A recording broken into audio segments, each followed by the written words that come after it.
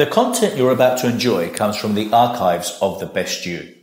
We're devoted to the very best in personal development, with a platform and resources dedicated to inspiring and changing people's lives. At The Best You, we work with the world's leading writers and trainers on the evolution of the self, and people whose journeys have been affected by their work and words.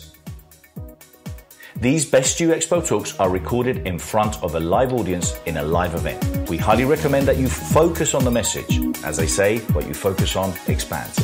Enjoy. Dr. Steve Simpson. The title of his talk is Get Lucky Now. He regularly appears on TV and radio, and his clients include leading names from the diverse worlds of sport, business and entertainment industries and professional poker.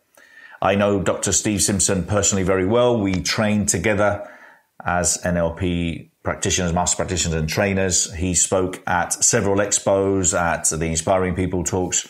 I'm just a big, massive fan of Dr. Steve. I think he is extremely knowledgeable. He has a fantastic career.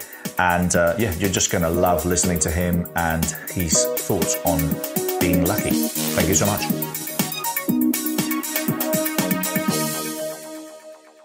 Okay, good afternoon, everybody, and thank you for turning up.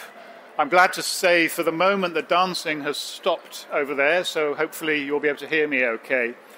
If you only remember 4 words of what I say today, it is luck is not random, which means that there are things that all of us can do, maybe some small things or maybe some big things, to attract a little more luck into our lives. And as I go through the presentation, we have 45 minutes, I'll try and give you lots of examples of this. You know my name. I'm a medical doctor by background in emergency medicine. I've been lucky to work all over the world. I've spent 7 years in Angola during the Civil War, which sounds dreadful, and parts of it were, but parts of it were also very good. 4 years in Nigeria, which was also pretty challenging. 3 years, I spoke too soon, 3 years in Kazakhstan shortly after the Soviet Union broke up.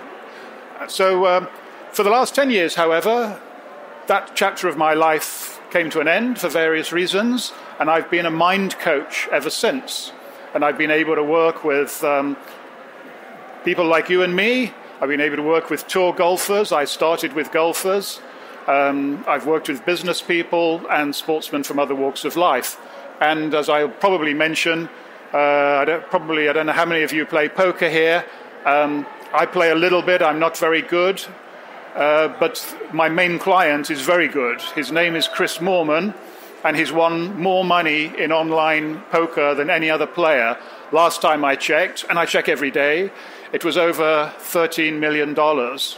Now, there's a good story about how he and I met, because, anyway, I'll come to that later. So where did this presentation's about luck. So where did my interest in luck start? It was talking to a group of people like you about 3 years ago, January 2014. And my seminar then, which was a half-day one, was to talk about things that I talked about a lot at that time, and it was health, wealth, and happiness. Because if you're a mind coach or a personal development coach, there's no point talking about stuff if you're the only one who's interested in it. But most people, I found, are interested in health, wealth, and happiness. Any one of those, but all 3 would be absolutely wonderful. And when I say wealth, by the way, I don't just mean money, I mean the richness that life has. So I was introducing those 3 subjects very briefly, just to get started, to see what kind of audience I had. And then I just had a thought, which can be very dangerous. I had a voice whispering in my ear saying, change the script. Not that there ever is a script, but I'd mentioned health, wealth, and happiness. And then I said, would you, if it were possible, would you like to attract more luck into your life? And as soon as I said those words, I could tell the atmosphere in the whole room had changed. I could see the body language where people were sitting forward, and I got sort of goosebumps. I was going to say my hair stood on end, but that would be a slight exaggeration. But I knew there was something in this word luck, certainly with that group and with many of the groups that I've spoken to since. So why? What is so special about this word luck? And it took me, when you're dealing with the mind where there's so many question marks and so little science to support a lot of things, it took me on a journey where I tried to find where some of our emotions come from. And then the big thing, as President Trump knows, we all want to control. And is there any way that we can control some of our emotions that previously we might have thought are beyond our control?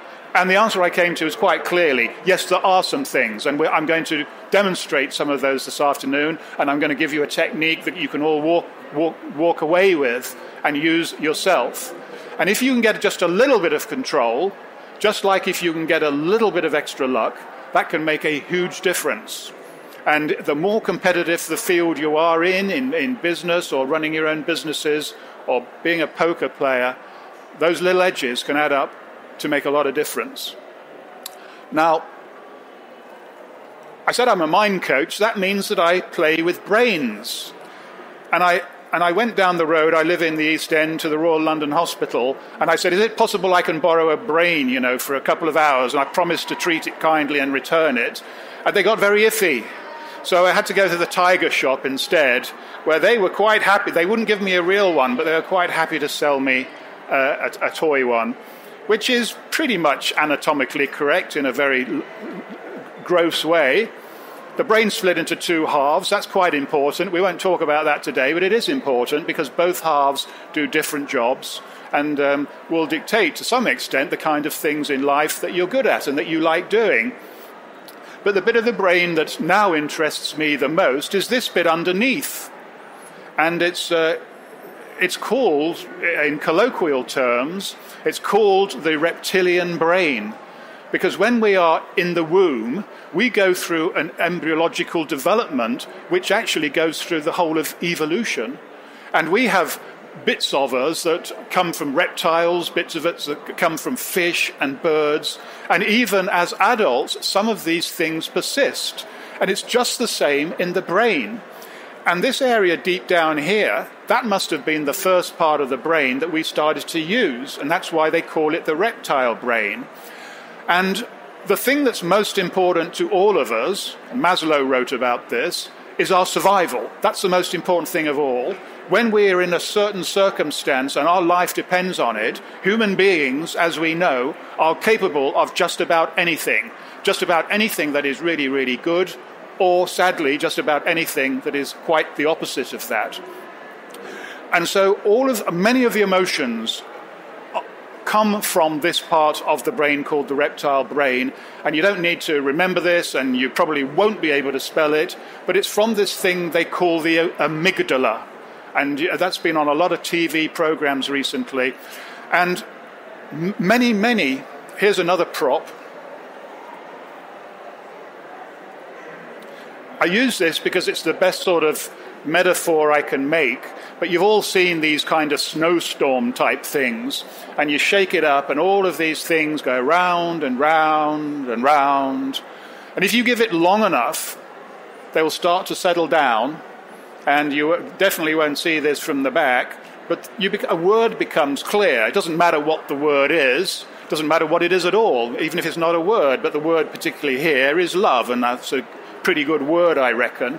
But the analogy that I use is that this is like our brain, because our brain is going round and round and round like this. The scientists, they tell us, and don't ask me how they calculated this, they say we have 70,000 thoughts every single day. Now, that would be just like your computer at home. There is no way your brain can process that many thoughts. So there are higher centers above the reptile brain that pick and choose which of these they want to put their focus on and bring into their consciousness. Now, you probably know this already, the unconscious mind is by far the biggest part of your brain. The conscious mind, which is the only bit by definition that we're aware of, is actually quite a small part of the brain.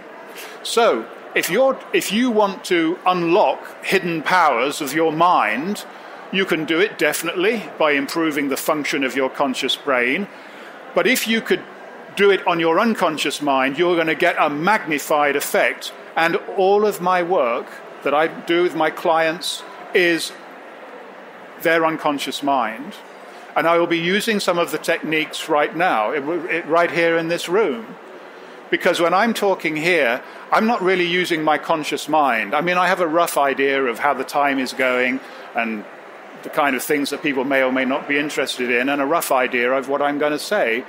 But the most important thing is that I'm not depending on my conscious mind, and I'm not depending on yours either, because the most important method that I use is that I use my unconscious mind to communicate, hopefully, to establish some sort of resonance with your unconscious mind too.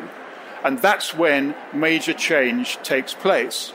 And you'll be familiar with this because there will be an activity that you are good at, that you enjoy doing, that takes you into another place where time is distorted. It could be creating a work of art. It could be even going for a walk in the country. It could be playing a musical instrument. These things are all creative things, and creativity, it doesn't come from the conscious mind. In fact, any actor will tell you, any author will tell you that they want to get out of their conscious mind. They want to know what's underneath and bring some of this stuff out. Now, what does this have to do with the brain and everything else? Well, I'm back to my friend the amygdala here, because I mentioned that this is a primitive part of the brain, and I mentioned that survival always comes first. And a lot of the emotions that we have are going to be connected one way or another to our survival. It may not be a matter of life and death, but it will be very important to us. And something that might be important to you is going to be very different from something that's going to be important to you. We're all different. And many of these primitive emotions can be hardwired from a very early age. Now, examples of primitive emotions, perhaps the best example, is anger or rage. Because when we're threatened, we know we fight or we run away or we just freeze. A lot of people forget the freeze thing, but that happens in nature a lot with animals, even the reptiles. And I mentioned earlier that your mind will try and make sense of these 70,000 thoughts and select a few of them. Now, again, the scientists tell us that we can only think about 7 things at any one time, and that's not very much. Now, think about how you spend your life with all of the different things you have to do, now more than ever. The iPhone, the texting, the emails, the breaking news. You're always connected with loads of information. And, I mean, the inventors of these gadgets did a fantastic job, but in some ways they made our life a lot more difficult. And when I talk to teachers, they will certainly agree with that statement, because they find it hard to get their ideas into the kids' heads, because the kids' heads are full of so much other stuff. So, we choose one of these thoughts, and the thought that is screaming the loudest, coming from the amygdala, coming from survival, is the thought we're going to latch onto. Now, unfortunately for us, most of those kind of thoughts are going to be the bad ones, because the amygdala is doing its job. It says, Steve, keep out of trouble. Remember what happened last time when this situation came. So it's a protective thing. The problem is that, as I mentioned earlier, some of these thoughts got hardwired the wrong way to be warning signs to us from incidents when we were children, which at that time were very important to us. But as an adult, we should be able to look back and say, well, these were pretty trivial. But we all know about phobias. We know about people who've been exposed to spiders when they're kids, and 60 years later, they can't go into a room where there's spiders. So that makes it quite difficult to find that calm place in your unconscious mind where great things happen, where the artists do their fantastic bits of work and the actors turn on, their grade A performance by being able to get deep in. There are ways we can do it, I won't have time to cover very much of this today, but this is a very sort of gentle advertising plug. I have got a book out about Get Lucky Now. I'm over the stand there, happy to talk about luck, and these are available at the cheapest price. I mean, they're only on Amazon anyway, but they're a little bit cheaper for me. But in there, one of the secrets, there are about 7 secrets, and I got these 7 secrets. I didn't invent any of them. Copied is too strong a word, but I studied people throughout history who have been lucky. Napoleon said, when he was asked what kind of general he wanted to recruit or to put into a major position, he said, "I'm only interested in generals who are lucky." And I started off by saying luck is not random. Well, Napoleon presumably knew that, because there are some people who make their own luck. And I think you'll have heard that expression before. And I've spoken to so many people about luck now, and a very common question or statement I get from, "Yeah, I know exactly what you mean. The harder I work, the luckier I get." You familiar with that? Quite a lot of nodding heads. Yeah. Nobody actually knows who said that first. I've tried to find out. There are so many people that claim the fame to that one. And whilst it's true, because all of the elite performers that I work with, there's no question they work hard, no question at all. But the important thing is they're doing stuff that they like. Now, that isn't listed as a secret, but it easily could be. Because if you're doing stuff that you don't like, and I know we have to pay the mortgage and all things like that, but if you're doing stuff that you don't like, you'll find it very hard to find this place we call the zone. And you'll find it hard to be lucky. People who follow their passion, they win twice. Because first of all, they don't see it as work. And secondly, they don't need any motivation to put the hours in. If you're interested in sharing your story, sharing your dreams, sharing your ideas in the largest personal development platform, the Best You EXPO, sign up today. Go to www.thebestyouexpo.com or send an email to info@thebestyou.co. Now, there's somebody in many of these books that you'll read, they will say, to be an expert in anything, you have to study it and practice it for 10,000 hours. That's a long time. Very roughly, it's 10 years. Now, nobody, we're hardwired for instant gratification. If you give a promise to somebody 10 years away, they're not going to be very interested. People want stuff now. And that's why, I wrote this book, because I'm not saying you don't have to work hard or put the hours in, you do, but there are some easy ways to do it. Now, this expression, the harder I work, the luckier I get, it's always said with a furrowed brow, like it has to be hard. And there's truth in it, but it's not the whole truth. It is not the whole truth, because there are some people who have exactly the same opportunities, the same qualifications, the same goals, and we know them, who sail through life, and others who work really, really hard and they never get there. Primitive emotion. I'll tell you, there's part of our brain that is jealous of them because these emotions are primitive. But being jealous of somebody like that is not going to help you. You should applaud them. When you come across successful people, say, yeah, that's wonderful, because it is wonderful. And it's going to be wonderful for you as well, because that's a way of changing your brain chemistry, turning a negative into a positive. Every single client that I come across, I will do a check.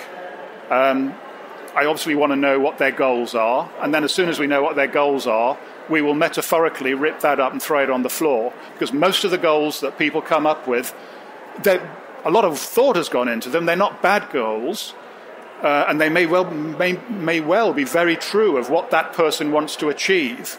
But by putting it in a form like that makes it less likely that they're going to. I mentioned Chris Moorman, because last year I was busy writing 2 books, and this one's called Poker Genius. The secrets are all pretty much those, but they put in language that a poker player can understand. And Chris wanted to, I mentioned already, he's won more money online than any other poker player, but one thing he'd never done, he'd never won a live event, one of these big tournaments in Las Vegas or somewhere. And he was getting tired of people coming to him and saying, you know, are you going to go down in history as the best poker player who's never won a live event? And that's why he came to see me. And he is quite honest about this. He didn't want to see me. His partner, now wife, pushed him into it. And the only way I could see him was I had to fly to Vancouver. No contract, no nothing. Chris was making so many excuses. I said, where are you next week? He said, I'm in Vancouver. I said, see you there. I put the phone down, and then I really did. I booked a ticket. I must have been crazy. Probably am. But what happened then was not crazy. I worked with him for 3 days, and as soon as he started to get what I was talking about, he was the perfect student. And I still work with Chris 3 years later. And he continues to do really well. So his goal, you see, when I asked him, was I want to win a major live event. And I said, that's not going to work, Chris. Can't work with that one. And I knew he wanted to run out the door. I could see that. I could see him thinking, I told her this was a waste of time. I'm going. But I said, no, the reason is you're not in control of your next event. You're not in control. I started to think about it then a bit. So when you're playing poker, what are you in control of? He thought again, quite a long time, and he said, when you put it like that, I'm not in control of very much. This control word that I mentioned earlier on, the power word. I said, no, you're not, Chris. So all of the work that we're going to do together from now is we're going to be looking at those few things that you can control. And he said, well, like what? I said, well, you tell me. You know poker better than I do. What can you control? He said, well, probably I can only think of one thing at the moment. I can give on every hand that I'm dealt. I will make sure I give it my maximum focus. Even though I'm playing for 12 hours every day for 7 days in a major tournament, I will commit to that. I say, if you can do that, Chris, you have nothing to worry about. Well, I had plenty to worry about because I'd gone all the way to Vancouver and, we started to repair a bit of the damage. But I was out of pocket, as you can imagine, no contract or anything like that. But I got lucky, and Chris got lucky, because 3 weeks later, one of the biggest tournaments of the year, the Los Angeles Classic, he won his first live event, over $1 million. Now, people will say, that's coincidence, it's variance, and it may well be. I don't deny that. But the fact is that all the people I was working with at that time in poker, they were all doing well. And if it's variance, I say, I'll take it, give me more. But the reason why I mentioned Chris is that the second thing I mentioned, first of all, I ask about the goal. And secondly, I would say, this is just a health check. I say, is there anything in the past that might have happened to you that is a kind of a block? It may be a very, very trivial thing, and you don't have to give me a lot of details, but is there anything? And a lot of people, more than I imagined when I started this career, a lot of people say, well, as you mention it, there is. So I have to deal with that because we're not going to make a lot of progress until I have. Now, Chris is just about to publish his second book, and he talks very openly about this, so I can be open with you. He didn't have a very good time at school. That's probably what drove him into the arms of poker. He was bullied and desperately upset. His parents had put him into a good school. They wanted him to do well. And he was being bullied. And I said, well, is there any particular, without going into great detail, is there any aspect? He said, yeah, I wanted this new pair of trainers. And I got these new pair of trainers, and I came to school, and I was so proud, and I was showing them to everybody. And they were saying, oh, those are nice, Chris. And he said, when I came back from my sports lesson, they'd been cut up with a pair of scissors. He said, I remember that to this day, which is terrible. And not a unique story by any means. A lot of people have had similar experiences, but it could be something else. It could be a failed relationship. It could be anything. But we have to deal with that first. And I'm going to give you a technique that you can use for that, and also for other things that you want in your life as well. And the technique is called havening. Have any of you heard of havening? Yes, just only a couple. Yeah, it's a very low-profile thing, hasn't been around for very long. And it's simple. You can all do havening to yourself, and I'm going to show you how. And just because it's simple doesn't mean that it's not powerful. And it's an easier thing for me to demonstrate than to explain and talk to you.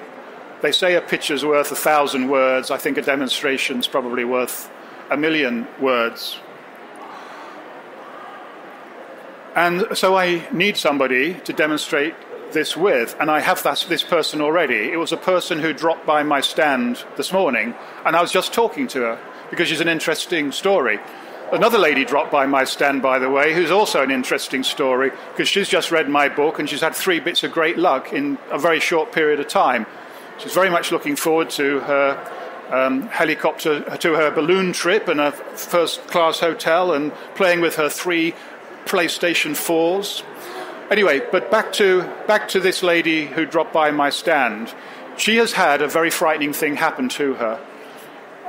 And I felt guilty talking to her. It is so frightening that I'm not going to say any more about it because she's in this room, and right now some of these feelings will be coming back. And it's something that I hate doing. As a therapist, as a doctor, it's absolutely the opposite of how I want things to be. But sometimes I haven't found any way through this. If you recall a memory, you can't deal with it until it is recalled. This lady's name is Ashley. I can assure you she's been very brave. It took me quite a bit of convincing and quite a bit of trust on her part to be my demonstration subject. So would you please give us some encouragement, Ashley?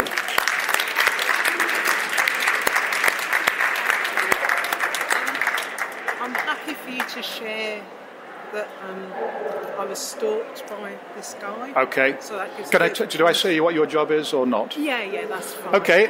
Well, Ashley's... Thank you. You speak into that when I say, but Ashley works as in a secure unit for criminals with the most serious conditions. And as you can imagine, it's not a very nice environment to be in. And she's been there for 10 years. And the thing, I wasn't going to mention anything at all, but she's just told me that it's okay to tell you a little bit. She was attacked by one of these people, and it was terrifying for her. It was a man. And she's dealt with it very well. She's a very strong person, but it's still there. She gets flashbacks. And a loud male voice can be enough to trigger these emotions. These are fairly typical reactions. And some people would call this post-traumatic stress disorder. And I think that it probably is. But I'm more interested in seeing if I can put this thought into a different place so that it can take literally a huge weight off her shoulders. And that's what I'm going to do right now. In fact, I don't think we need the mic because... I'll hold it in my hand in case I need to talk to you. But actually, would you hold it for me? Yeah, I might need it again in a minute. Okay. I want you to close your eyes. Oh, first of all, I must never ever forget this. Never ever forget this. Is it okay if I touch you on your arm like this? Okay? I promise my hand will be nowhere near your near your money. Good luck with that. Yeah. Okay. Now, as well as being a therapist, I'm also a hypnotherapist. So I use elements of very, very gentle hypnosis. You don't need to do this for the Havening technique, but I find that it makes things faster and easier. So close your eyes, Ashley. We're going to go on a little walk. I'm going to be with you for the first part of the walk. And I don't know whether you like hot places or not, but where I thought we'd go to on some of these air miles that Amanda has won, how about Cairo? Lovely. Yeah, lovely. Going to climb the pyramids, yeah? Yes. There's a couple of problems, though, which I didn't tell her about before she got on the plane. First of all, we've gone right at the hottest time of the year, and it really is hot. And there's that sandy wind blowing, which isn't terribly pleasant. The other thing is, I don't think she realized how high a pyramid is and how high the steps are and how physically tiring it is to climb those steps. And I certainly didn't mention that I've given her my bag to carry, because I've got a bad back. I couldn't possibly carry it. And because she's a nice, kind person, she agreed. So she's got the rucksack on her back right now, and it is heavy, isn't it? Yes, it is. She's trying to smile. Okay, now let's start our climb. As you go up every step, I want you to count out, just in a quiet voice, I want you to count from 1 and keep going until I tell you to stop. Starting now. If you're interested in speaking, exhibiting, or getting involved in the largest personal development expos in the world, contact us today at www.thebestyouexpo.com or send us an email to info@thebestyou.co. 5, 6. And now she's really noticing how big these steps are. And with every step she takes, my word, is my bag heavy. What on earth did Steve put in my bag? And those legs are starting to hurt now. I know ladies don't sweat, but there are limits. Okay, stop where you are for a moment, actually. Keep your eyes closed. Because we've come quite a long way, and I know it was fairly difficult. But with your eyes closed, in your mind's eye, just look around, see what you can see. There's a good view from here. You know, you only need to be 6 inches higher than another person, and you can see right over them. So it is with a pyramid.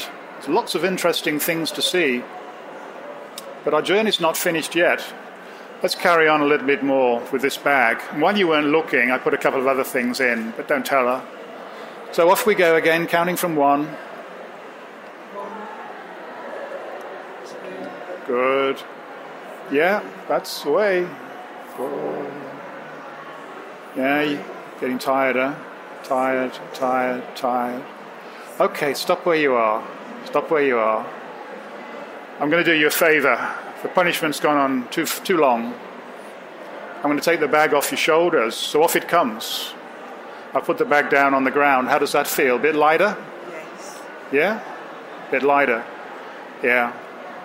Up the hill. Up you go. Come on, we're almost at the top. Keep going. Keep counting. Keep counting.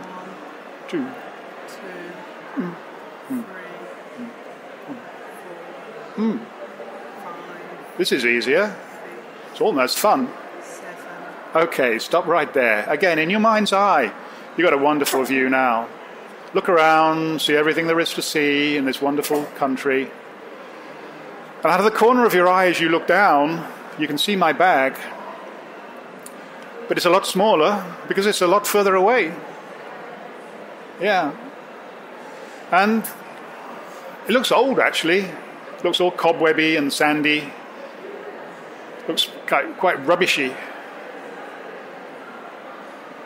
And it's not very easy to see, actually. It's not only is it small, but it's like out of focus. And you might be guessing by now what's in that bag. Are you guessing, Ashley? You're laughing. Am I reading your mind right? You know what's in there, don't you? Rubbish. Yeah. Tell me a little more about it. What do you think? What particular kind of rubbish might it be? Rubbish from my past. Yeah. Now, I'm not sure that rubbish is the word that I chose, because I told you this was a terribly serious incident. And rubbish may not be the word, but it's the word that Ashley chose. And I have a feeling that that's a good word for her. Because the point is, Ashley, that we can't change the past. None of us can change the past. I mentioned earlier control. We can change the way we think about stuff. Sometimes we need a little help to do it. And I'm giving you a little help now, because I've moved this into a different part of your brain. I suppose if I worked long enough, I could make you forget about it entirely, but that wouldn't be the right thing to do. But I definitely want to put it into a different place where it can't hurt you anymore. Because there are plenty of places where you go, where you know you're going to be perfectly safe. Perfectly safe. And just because you hear a man's voice doesn't mean that you're about to be attacked. And you know that, don't you? Yes. Yeah. And when you looked down at that bag that was there, you were laughing, weren't you? Yeah. Would you have believed that that was possible? No. I've got the mic for you. Now, keep your eyes closed. Would you have believed that that was possible? No. No. So what do you think has happened? I don't know, but it's amazing. Yeah. And I told you I felt guilty when I was talking to you, because I did. Because bullied is too strong a word. But I didn't want you to leave here. I didn't want you to leave this building without letting me spend a few minutes with you. And by coming up here, we've done that. But you've also shown the other people in this room a technique that in a moment they can start to use. But I think you've demonstrated how powerful that is. I asked you on a score of 0 to 10 earlier this morning what it was, and you went straight to 10. You didn't need to do any mental arithmetic, did you? No. No. Where would you put it now? 1. 1. Yeah. Well, keep in touch with me, but I'm thrilled with that, and thank you for being so brave and being so generous. Please have a seat and give her a warm hand, please. Well done. Thank you. You're welcome. Well, you never know how a demonstration is going to work out. I'd love to be able to tell you that havening is 100%, but there's nothing ever is. But it's really good for post-traumatic stress. And don't take my word for it. The SAS are using it. It's being used with Gulf War veterans. It's being used in schools. It's being used in prisons. And I think you're going to see a massive increase in the use of it. Paul McKenna describes it as the best therapeutic tool in 25 years. He normally has a tendency, to talk big about stuff, big numbers. I think it's more than that. I think it's 125 years, because psychiatry doesn't deserve it, but it's been considered a specialty that hasn't had the focus and attention and resources it should have done. There have been advances in mental health. There have been new drugs that sometimes help. There's been CBT, which has been proven to be of benefit, but I haven't seen anything as profound as havening for this. Thank you for this. So I did say now, how can you use this yourself for circumstances that are far less serious than Ashley? Well, let's think about Chris, or let's think about something you want to achieve in your life. You all have a rough idea of what your goals are, yeah? Yeah. Can somebody just put their hand up who's got a goal they can just share with us so that I can use it? You won't have to come up here, but it's just so we can talk about it. Can you say that again for you? I think with the mic's on now. Yeah. I want to set up my own company. Sorry? Set up my own company. You want to set up your own company? I'm quite sure there's a few people in this room who would want to do the same. That gentleman's smiling. And if anybody told you it's easy to run your own company, by the way, it's not. But you've got to have the passion inside you to do it. So what resource, what emotion or what resource or what quality would you like to have in yourself in one word that would help you to do that? Confidence. Confidence. Okay. So, thank you. So, this is how it works. And it works for you. You just think of the word that you want to move forward in your life, something you want to aspire to. Now, this is how it's going to... What's your name, by the way? Hattie. Hattie. Okay, Hattie. If I was working with you and you'd said confidence, I would want you to do this. With your eyes closed. Don't do it just now. Well, yeah, you can do it. Put your pen down. Do it while I'm... Yeah. Close your eyes and do this to yourself. The speed that's appropriate for you. Yes, feel free, all of you, to do it. Pressing as hard or as soft as you like. There's no rules for this one. And be saying to yourself, it's got to be 3 words. It's got to be in the present tense. And those words are for you, I am confident. Close your eyes. I am confident. Keep on saying that. Okay. Keep on going. I am confident. I am confident. You are confident.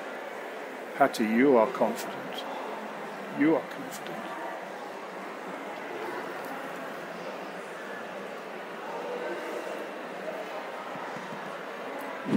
You got the mic on, please? Yeah?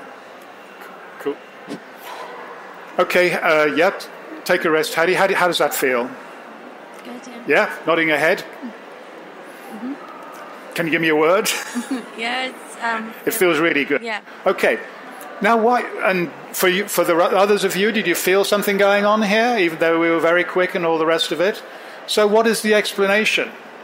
I wish I could tell you. I can only come up with my own theory.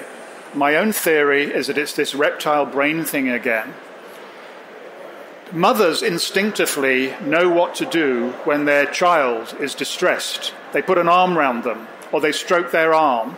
So this is something that people are born with. And it's not just women, it's all of us. When somebody's in distress, it's a natural reaching out.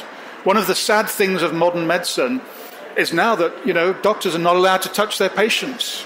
If you put, or coaches, as I'm a coach. I go to sporting events with my clients. In theory, I can't put my arm around them. That's considered improper behavior in some quarters.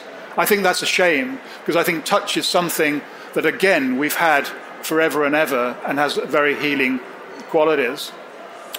So I think this is one of these ancient reflexes. We've always known how to do it. Speech came late to us in life. I think hypnosis is a form of speech, late in our evolution. I think this reflex, whatever it's called, is there. And you don't need to know how it works, but I can guarantee it works. And I think every one of my clients, there's bound to be an exception or two, but they all use this. I know people in the media who are on TV all the time, and anybody who's been in front of a camera live, they will know how stressful that is. They will find a quiet way of just doing this. Or if it's too obvious, they will do it in their mind. And I definitely use this myself, and I find it brings a sense of calm. So this is a way that we get into one of the ways that we can connect more closely with our unconscious mind, which is kind of really my core message. You're not going to find the next work of art in your conscious mind. You're going to find it deeper down. And don't tell me, or don't even think it, don't think that you're not creative, because some people do think that. They think, I can't paint, I can't dance, I can't play a musical instrument. You can. Because another takeaway message, you have more resources inside of you than you can believe. That's an easy thing for me to say, and maybe it's easy for you to believe. The hard thing is, well, how do I find it? And that is harder. You will only find it by going into your unconscious mind. You will not find it when people are shouting at you. You will not find it when people are putting you under pressure. You will not find it when you're putting yourself under pressure. Okay, I've got about a couple of minutes left, and I will take some questions at this time. Or anybody want to ask any questions? There's a gentleman here. Use the mic again, please. The exercise you just did was obviously temporary. Does that have long-term effects, or does it have to be repeated? Okay, good question. Did I say that it was temporary? No. My experience is that it's permanent. I can't guarantee that. Some people need to come back and have it again. But I mean, Dr. Ron Rudin, who is the creator of this movement, he is a neuropharmacologist and physiologist and doctor, and he knows words that you'll never be able to pronounce. He says that a memory gets encoded in the amygdala through a phosphate bond, and somehow this reflex breaks that phosphate bond. And when it's broken, it's broken. So certainly that's my experience. As I say, this has only been around in this country for 3 years, but that's been my experience. Another question? Gentlemen, thanks, Leon. You were talking about using just 3 words. Is that crucial? It's not crucial, but I think it's only a thought. I think that it's easier. I think the simpler we make things for our brain in general, the easier it is for us. I know people who've used 4, and I've not been able to convince them to change, and they may well be better for them than 3. So it doesn't have to be 3, but the important thing is it has to be in the present tense. A lot of people, when they think of what they want, they're talking about the future, and the future's too far away. We live in the moment. And the more we live in the moment, the better. So that's why the tense is important. Yeah. Okay, one more quick question, yeah. And then this will be the last, I think. I just remembered that I heard somewhere in the news in the last couple of weeks that scientists had found that could wipe out memories in mice. They've been doing some research about actually changing the chemicals in their brain to take away the memories altogether. Is that based on the same phosphate bonds? Have you heard of that? I think I heard about. Did you all hear the question? Yeah. I think I've read about that recently, and what you say is true. Now, what I don't know, did they do any surgery on the brain? Do you know? They didn't do it. So I can't answer that. I have a feeling it was to do with, was it diet? Am I right? What do you remember? I think it was something to do with some sort of chemical intervention, so a medication type of intervention. Yes, I think you're right. I'm sorry. That's you know more than I do, so I can't answer that question. But there's new developments all the time. You know, it's the final frontier, the mind. So, in summary, basically, I'd like to thank the crew who've kept me on time and kept my microphone working. But mainly, I would like to thank all of you for being brave, for coming here, for embracing a few new ideas, and I'd particularly like to thank Ashley again. Okay, enjoy the rest of the day. See you around.